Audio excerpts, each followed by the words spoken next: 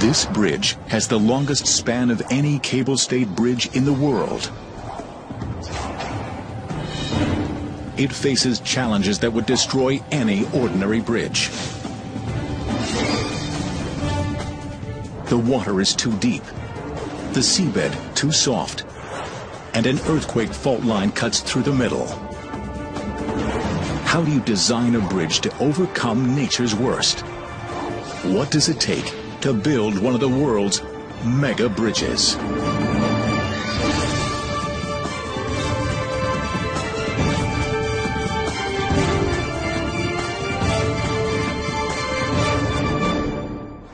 This is the Gulf of Corinth in Greece. It is deep, wide, long, great attributes for marine traffic, but a nightmare for traveling by land. The Gulf of Corinth virtually chops Greece in two. The only land route between southern Greece and the rest of Europe is 150 miles east. Bridging the Gulf has been a goal for more than a century.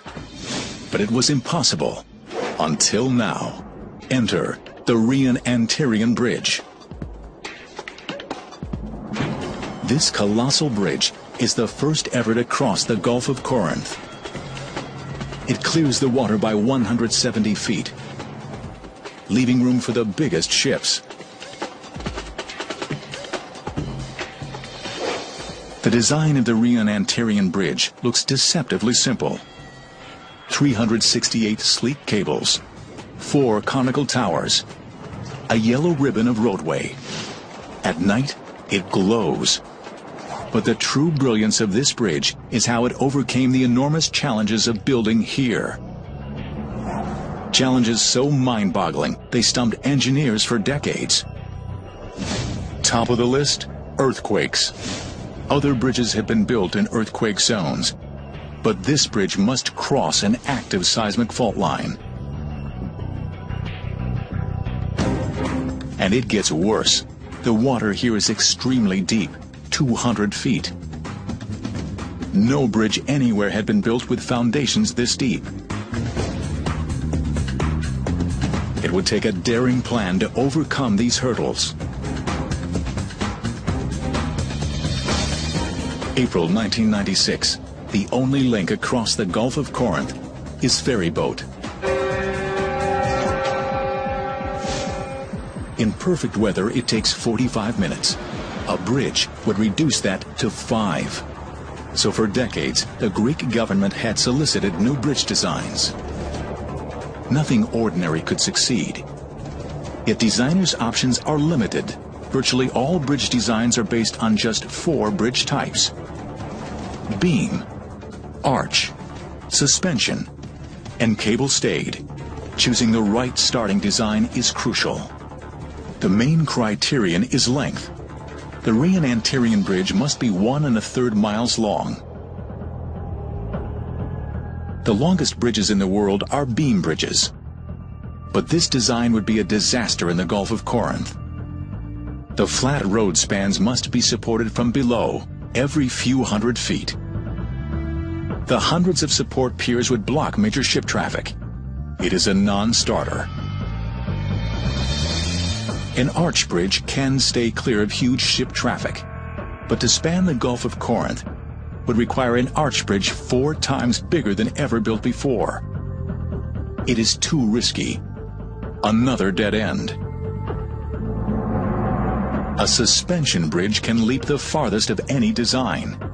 Enormous cables stretch from one shore to the other. Shorter cables hang down from the main cables to hold the roadway.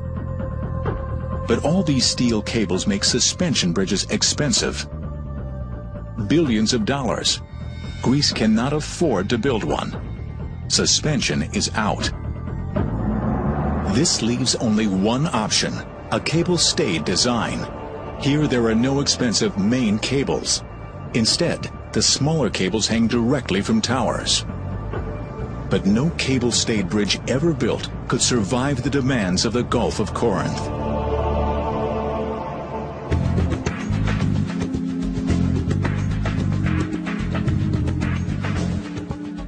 The most promising plan comes from a French company, Vinci.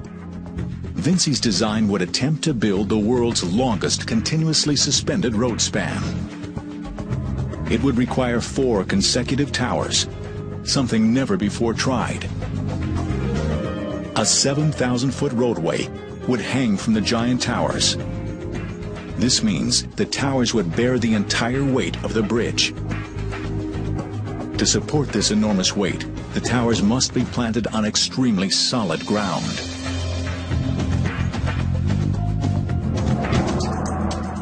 Researchers probe the sea bottom for bedrock.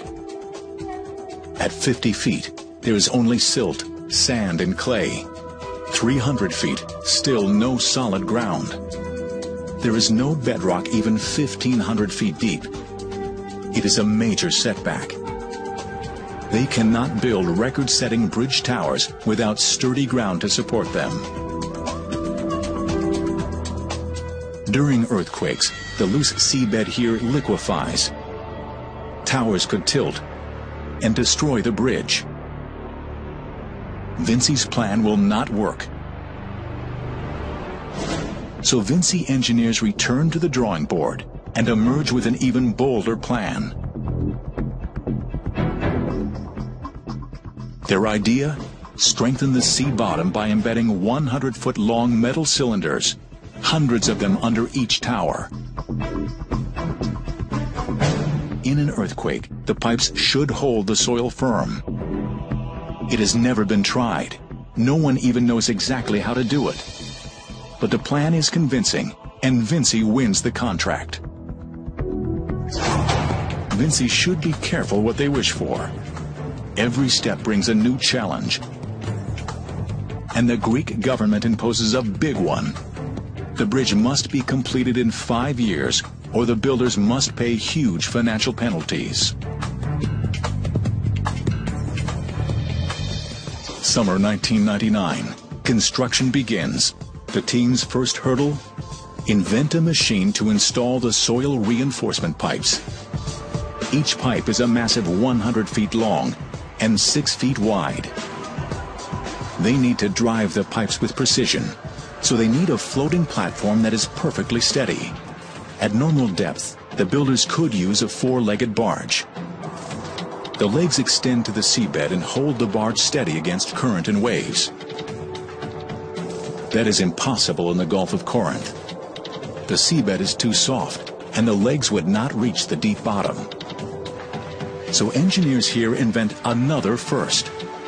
They start with a barge called Lisa. Crews remove the legs and replace them with enormous chains. Each chain gets an anchor made of concrete slabs, 1.5 million pounds worth. Crews sail the barge into position, lower the anchors, then pull the chains tight. Now the barge is held rock steady. Having a stationary platform is only the first half of the puzzle. How do you guide the massive pipes through 200 feet of water? With precision. To do it, workers must fit Lisa with an enormous frame. The frame holds a guide tube that moves to exact locations using GPS.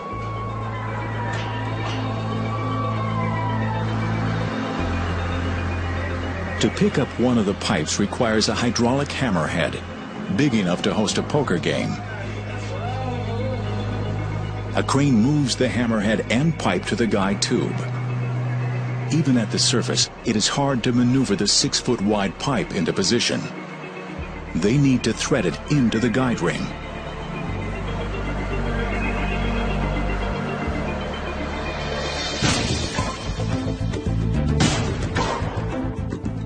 Now the pipe must be rammed into the seabed.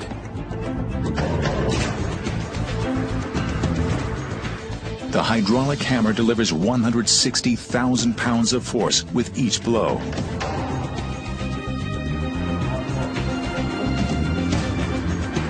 The pipes might strengthen the seabed, but they create a new problem.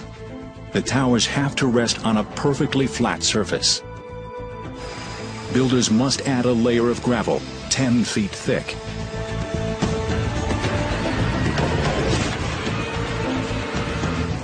But how do you smooth an enormous pile of gravel that is 200 feet under the water? You cannot send people diving at that depth without a lot of care. They cannot stay very long. They cannot wear very much. So you forget it. This is not the way. So the engineers perfect a different system. They use the guide tube. Operators place the bottom of the guide tube exactly where they want the top of the gravel. Then they pour the gravel into the pipe. As they move the pipe, the gravel pours out at the exact level. Sonar scans show the gravel level is accurate to plus or minus 2 inches. While the seabed is strengthened and leveled, the construction crews tackle their next big challenge, the towers. First, the foundations are built. At shore, they will be huge, larger than any other bridge foundations built before them. 1.5 times bigger than a football field.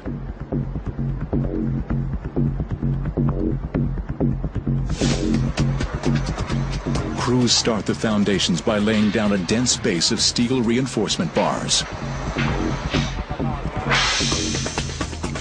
It takes 4 million pounds of rebar to make the framework for just one tower foundation. Now comes the concrete. Nearly 5 million gallons of the stuff, but there is a problem. Crews cannot simply pour it on. The dense web of rebar interferes with the flow and creates air pockets. Workers must force huge vibrating wands deep into the wet concrete. This compacts the concrete, making it stronger. At this stage, the foundation looks like an enormous flying saucer. If only it could fly. It has grown too heavy to lift. How can crews move it out of dry dock?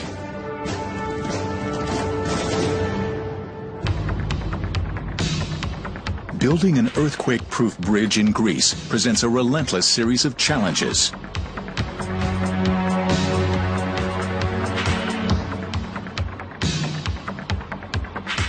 Virtually every step requires ingenious solutions. The bridge foundation alone weighs a staggering 140 million pounds. Much too heavy to lift it off dry land. So engineers designed this colossal structure with 32 air compartments. Incredibly, it can float. The construction area is flooded, and the foundation does float. But to move it takes an engine with 25,000 horsepower. They bring in an icebreaker from Norway. One thing's for sure, people aren't used to seeing an icebreaker in Greek waters. The foundation extends 40 feet underwater. Now comes the real challenge. It needs to grow into a tower 745 feet tall. But if workers had continued building in the shallow dry dock, the foundation would weigh too much. It would be like an ocean liner stuck on a sandbar. They will have to build the tower while it is floating. The foundation is moored in very deep water. Construction continues. Endless cement trucks, barges of supplies, hundreds of workers. Observers witness commotion but see little progress. The pier never seems to get higher, because as the pier grows, the whole tower sinks lower under the added weight. Its real height is never visible from ship or shore. May 2001. After a year of construction, the first floating tower is ready for a risky maneuver. Crews must relocate it and sink it into place. The margin for error, only 4 inches. It takes 3 tugs to tow this huge structure to position. Now workers slowly add seawater to the 32 compartments in the foundation.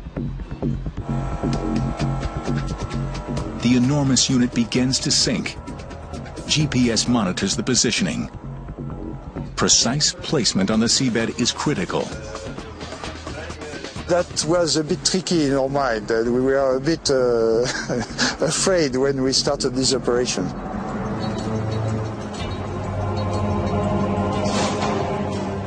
The team has good reason to fear this step.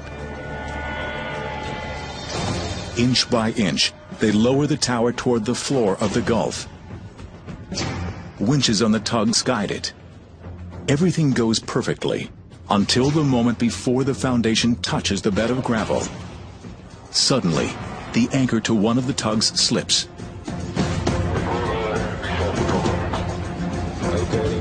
The entire foundation moves a foot off target. A foot is 3 times the acceptable margin for error. To reposition it, they'll have to raise it and begin the process again, at great cost of time and money.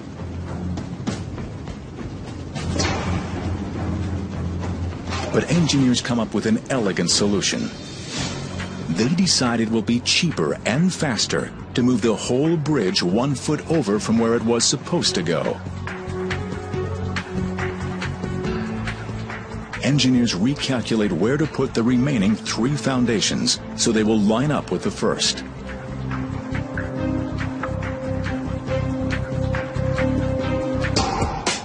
Now the 3 remaining towers must be placed precisely on the recalculated bridge line.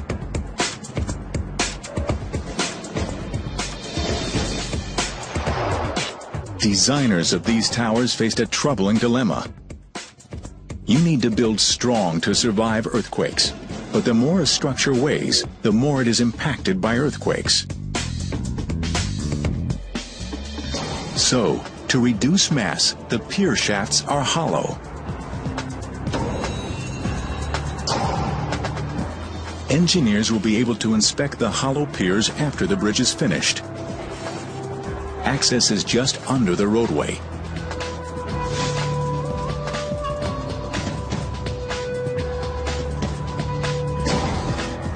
Stairs lead down, and down, and down.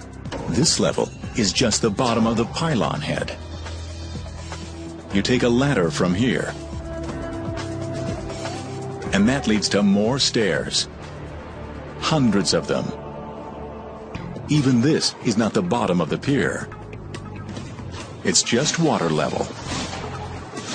A door provides access for outside inspections and fresh air.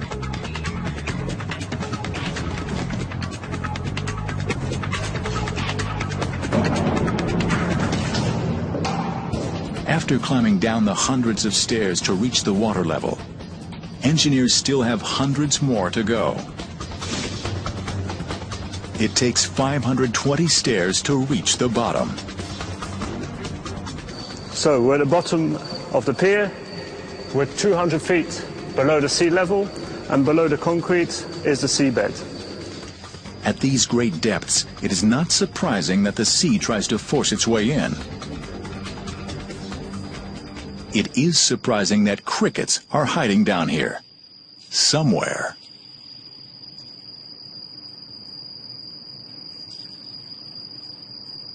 The doorways lead to empty air chambers inside the widest part of the tower foundation. Critical monitoring devices are mounted on the wall. This one will sound an alarm if it detects water. An accelerometer registers the slightest movements of the tower during earthquakes. To help the towers survive earthquakes, engineers designed another first. The towers are not anchored to the seabed in any way. They simply rest on top of the 10-foot thick gravel. In an earthquake, the towers will slide on top of the gravel. The fiercest shaking will not be transmitted to the other parts of the bridge. Engineers calculate that the towers will be able to slide 6 feet without compromising the bridge's integrity.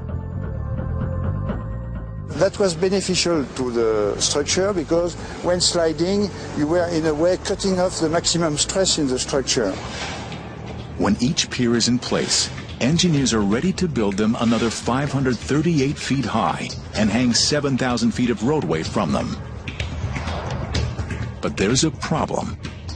The finished bridge is going to weigh far more than the towers do now. This added weight will make the foundation sink into the seabed, but no one knows exactly how deep. It could be disastrous for the finished bridge. Engineers must force the towers to settle now by making them millions of pounds heavier. The solution? Seawater. They completely fill each pier. The plan works. The water does cause the foundations to finish settling. Now they will be stable when the bridge is completed.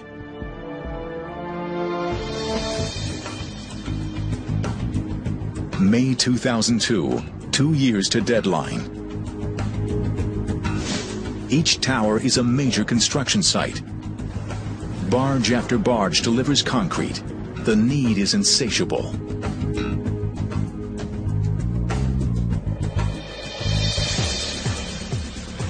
The towers will rise from the surface of the water in 4 distinct sections, each critically important, each massively complex, each an enormous challenge in itself. First, the octagonal pier shaft rises out of the water. It supports the pier head, an inverted pyramid that serves as the base for the 4 pylon legs. The enormous legs meet at the pylon head. That supports a massive metal bracket where the cables are attached. Pier shaft, pier head, legs, pylon head. The entire bridge depends on their structural integrity. But engineers are about to discover they have overlooked a dangerous weak link.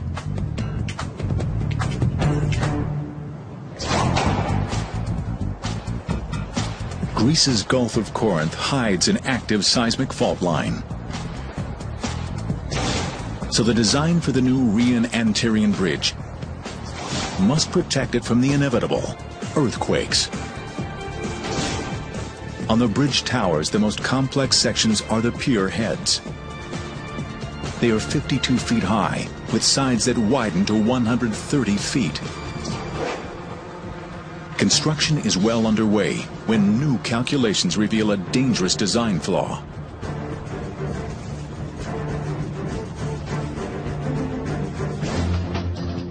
An earthquake would subject the narrowest point of the pier head to forces greater than originally anticipated. As designed, it's not strong enough. It is too late to redesign the tower, but not too late to increase the strength of the pyramid.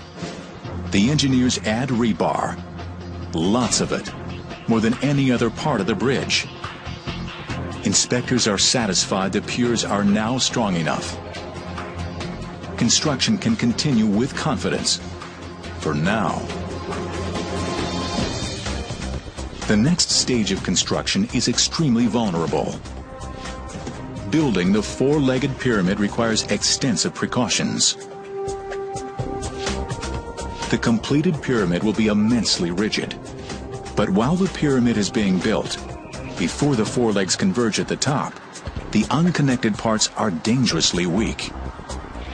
In the middle of the strait, we have a fault line, and you have to take into account an earthquake while you are pouring concrete, while you are putting something down with a crane. So this is very difficult.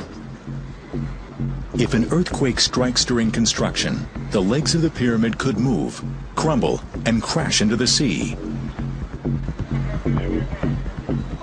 Most structures need bracing during construction, but here, the contractor takes the idea to a new level.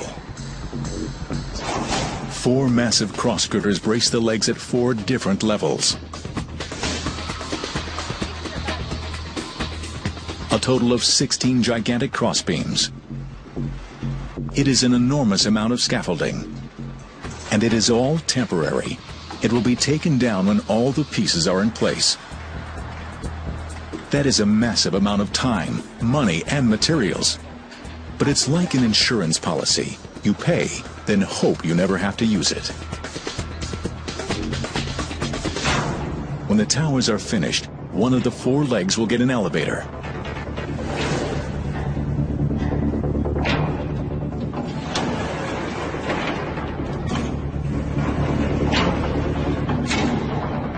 The journey to the top will still be arduous. The elevator does not go all the way up. It stops where the legs converge. That is the pylon head, and it has one of the most important jobs on this cable-stayed bridge.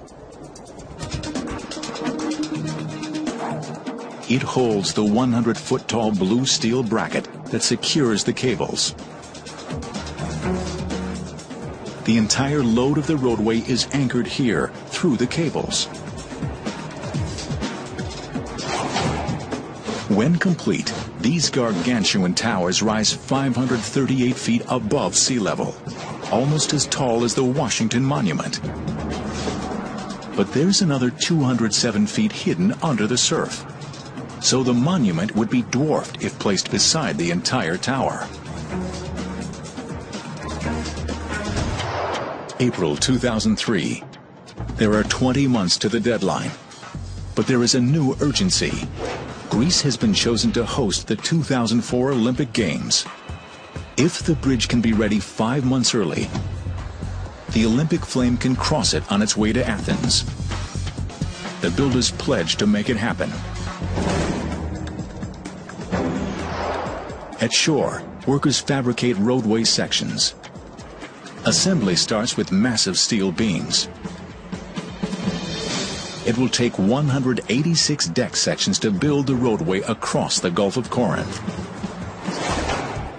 The deck segments come off the assembly line, ready to be installed on the bridge. They are already fitted with anchors for the cable stays. They even have guardrails for the pedestrian walkway. But first they need to be carried from shore to the middle of the Gulf. That is easier said than done. Each segment is larger than a tennis court. How do you lift 600,000 pounds into the air, over water? The solution is a specialized floating crane called the tack lift.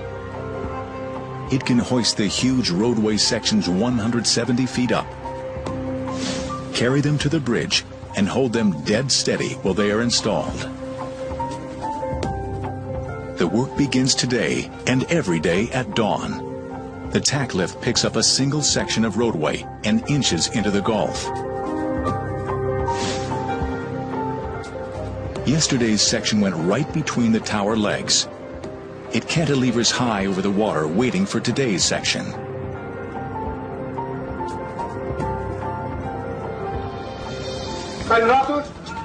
Now, as the tack lift nears the bridge, one of its Dutch crew relays directions.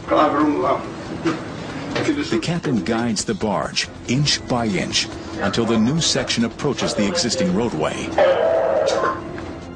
Surveyors use a laser to ensure millimeter accuracy. But there is a problem. The wind is too strong. Even the tack lift cannot hold the span steady. 2 hours pass.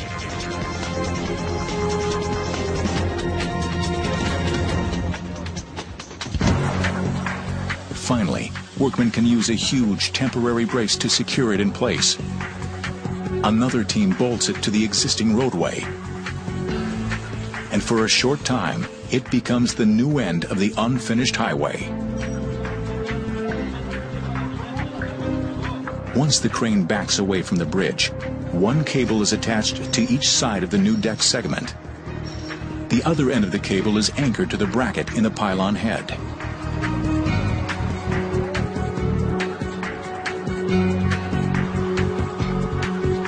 Each cable is made of up to 70 strands wrapped in black polyethylene.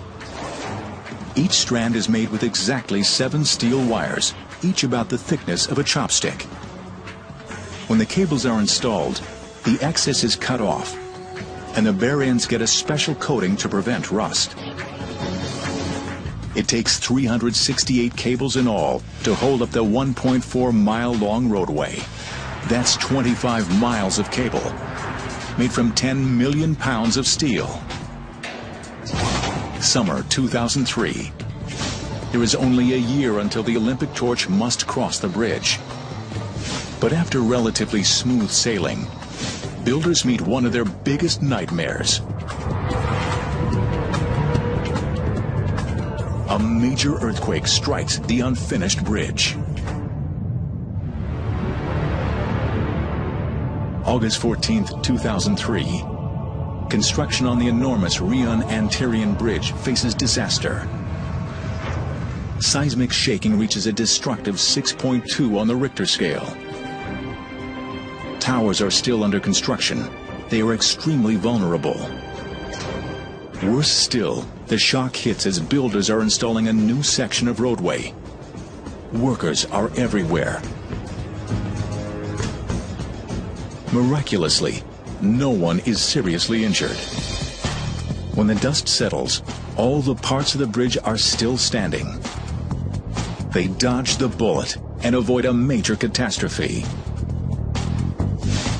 All the expensive scaffolding and crossbeams were insurance that more than paid for itself. The unfinished pylons held together. But this was just a warm-up. Engineers know many more earthquakes are coming, so they designed this bridge with a unique safety feature.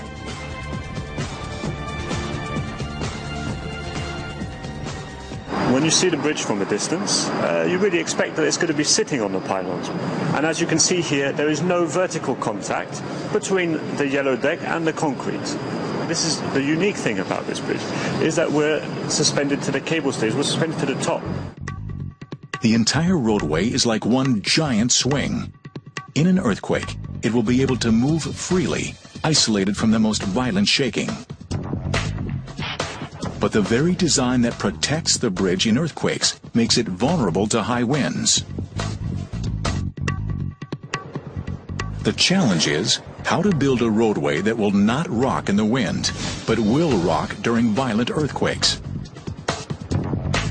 To hold the deck in place in bad weather, designers create an innovative system of giant struts. In heavy winds, this main strut holds firm. It does not allow the roadway to move. But when we have something a little bit more extreme, like an earthquake or something which is a load over a certain limit, this is going to run out of action. It's going to break effectively. Inside, a small part is going to break, and the four dampers around it are going to take the movement. The dampers act like shock absorbers on an automobile, only these are enormous. They allow the roadway freedom to move so it is not damaged in a quake, yet keep it from swinging too violently or impacting the towers. And the deck is going to move to side. It's going to absorb this energy of the earthquake, and we're not going to have a catastrophic event on the road or on the pylon. Yeah? So we're going to absorb the energy of the earthquake. It's important for the bridge to be able to move, so we need to let the deck move and absorb this movement with the dampers. The dampers will allow the roadway to move more than 16 feet. It would be a rough ride, but the roadway would survive. Another difficult design challenge was predicting the behavior of the cables. All cables vibrate, but too much vibration will damage the bridge. So engineers here incorporated two technologies to help solve potential future problems. An untrained eye could easily overlook them, but they are hiding in plain sight. Built into each cable is a collar. If the cables on the Rion-Antirian Bridge vibrate excessively, engineers can attach an additional cable that links each collar with the next. It would be like muting a harp by putting a hand on the strings. On the same cables is another device called a strake. It is smaller and even harder to notice than the collars. The strake is the spiral lip that runs the length of the white cable sheathing. It looks like it is just decoration, but it plays a key role in the longevity and safety of the bridge. It is a lesson a bridge in Texas learned the hard way. The Fred Hartman Bridge in Baytown, Texas, is not as big as the Rion-Antirion Bridge in central Greece.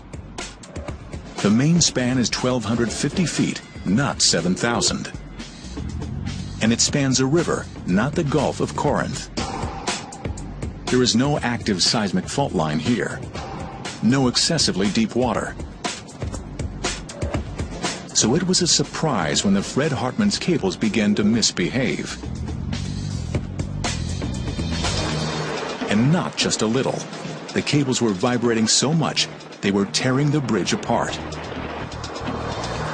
It was a confusing mystery. The vibrations would come and go, and no one was sure why. In good weather, no problems.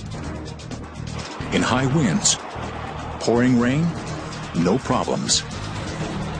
But in a mild rain and a mild wind coming from just the right direction, disaster. It took endless observation and wind tunnel tests to figure out why. It turns out that in a mild rain, a tiny stream of rain runs down the cables. The water changes the profile of the cable just enough so the wind sets the cable in motion. Too much wind, the water gets blown off the cable. Too much rain, and the stream of water doesn't form. On the Rion-Antirion Bridge, designers do not need to fear mild wind and rain. Here, rainwater cannot run straight down the cables because of the simple raised lip that spirals around each cable. Spring 2004. The new deadline of early August is fast approaching. If the Olympic flame is going to cross the bridge, all the deck segments must be in place. In May, with time to spare, the tack lift transports the last section of roadway from the staging area to the bridge line. The contractor's efforts pay off.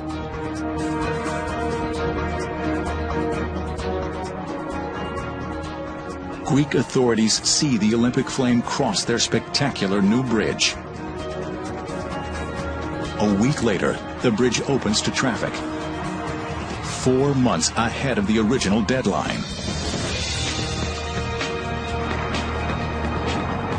For the contractor, it means a bonus for opening early. But work on any bridge is never really finished.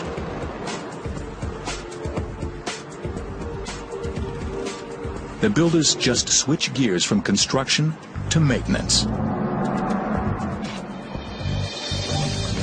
To access the sides and underbelly of the bridge, inspectors use a motorized scaffolding called a gantry. Even with it, checking for rust is a high wire act. We have to inspect all the bridge every year. All the yellow paint has to be inspected from one end to another. It takes about 3 weeks just to inspect all the yellow, each bolt and each yellow coated area. So here we'd have at least 400 bolts, maybe more as we go closer into the middle of the span. These were all placed and tightened in one day, or at least in a shift of 8 hours. These need to be checked carefully at the gaps and around them to see if the paintwork is maybe showing some signs of weakness.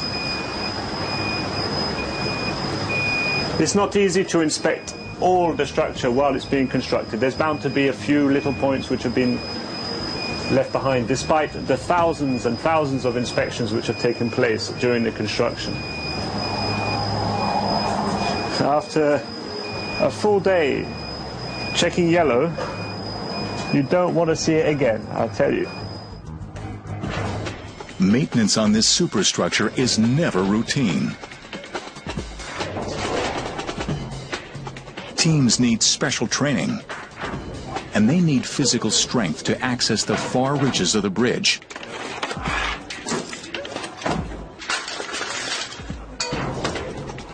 From the top of the towers, the view is spectacular.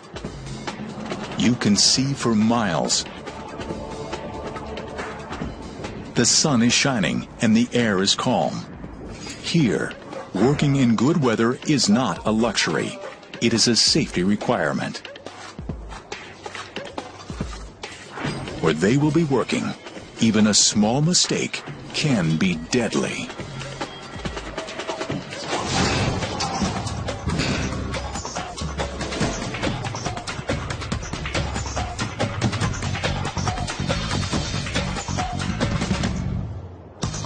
These daredevils are called alpinists. As in mountain climbers, the bridge construction company has flown them to Greece from France because they are specialists in bridge maintenance. These alpinists can get to places that barely qualify as places. They anchor their safety line by drilling a single hole, where they pound a single bolt to attach a loop to hold their rope. —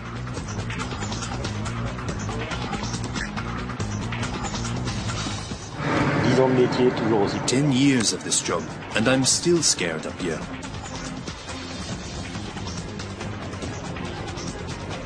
When the alpinists reach the cables, they hang from rollers.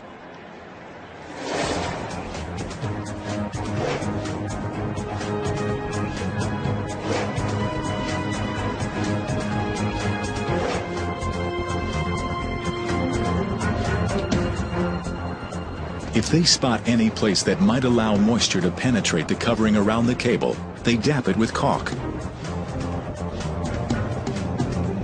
It's like caulking in a bathroom, only here there is no floor.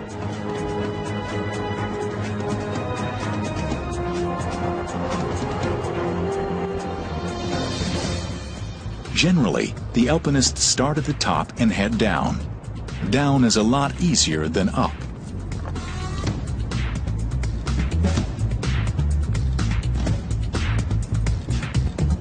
They will repeat these trips for months until they have checked all 368 cables. The men can be up here half a day at a time, so each brings a water bottle. If they drink the whole bottle, there is a good chance it will be full again before they come down.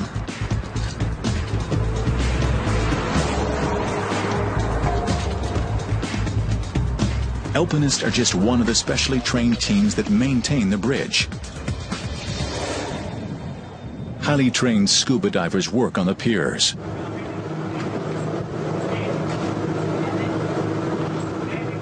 The strong current makes it a challenge just getting to the pier.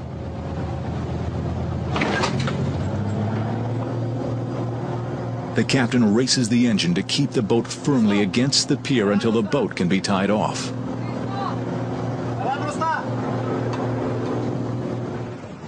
The water is so cold, divers wear watertight dry suits to stay warm.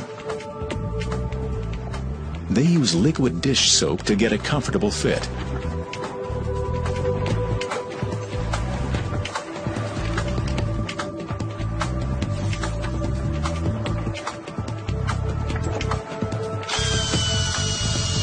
All this just to drill holes for mounting brackets.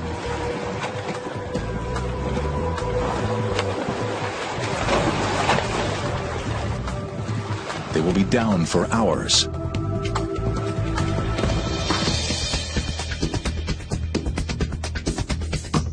Everything that happens on the bridge, day and night, is supervised from the command center behind the toll booths. Operators can see the bridge firsthand. Can you please check for that stop car? Use the 52. But more importantly, they monitor a vast network of cameras and sensors installed all over the bridge. There is too much information to watch all at once, so computers help. They constantly evaluate the cameras and data. When a computer spots potential trouble, it alerts operators. If there is a situation on the bridge, operators can quickly reprogram signs to warn drivers.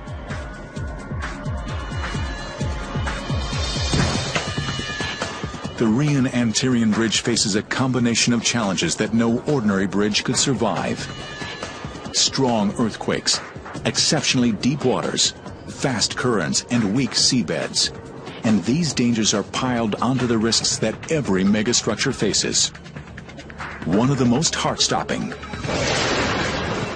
is lightning. A single bolt can wield 1 billion volts of electricity and can reach a vaporizing 54,000 degrees Fahrenheit. Not something you want near a bridge. But lightning loves metal and will seek the highest point around. So bridges make lightning's A-list.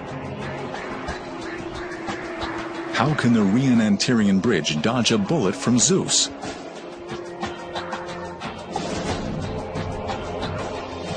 A bridge's best defense against lightning is a lightning rod.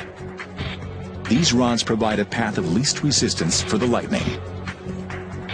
On the Rion-Antirian Bridge, they are connected to metal ribbons that guide lightning bolts around the bridge and down to the sea.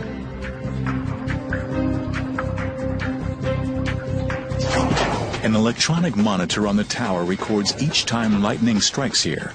Slide a magnetic key, and a little red light will flash once for each strike since the device was installed. 26, 27, 28, 29, 30. 30 flip. The lightning rods work time and again. But January 27th, 2005, a massive bolt scores a direct hit to one of the cables. Operators immediately close the bridge. 40 minutes later, the cable falls to the deck. It has been burned clear through. Losing one cable is not dangerous. This bridge is built so mightily, it can handle losing 2, even 3 cables without a problem. 3 days after the freak lightning strike, the damaged cable has been replaced. The bridge is good as new and open for traffic. The quick repair is yet another triumph for this megastructures builders. It is a source of pride for everyone involved. I was really lucky because I worked during the construction. When I talk about the bridge to my son, that, your daddy built it, and I hear it from him sometimes. He says, let's go to the bridge, my daddy's bridge, and that makes me really proud. The European Union had designated the Rion-Antirian Bridge as one of their most urgent construction projects. Now, this bridge has literally changed the geography of the region. Transportation and commerce have been enhanced across Greece and all Europe.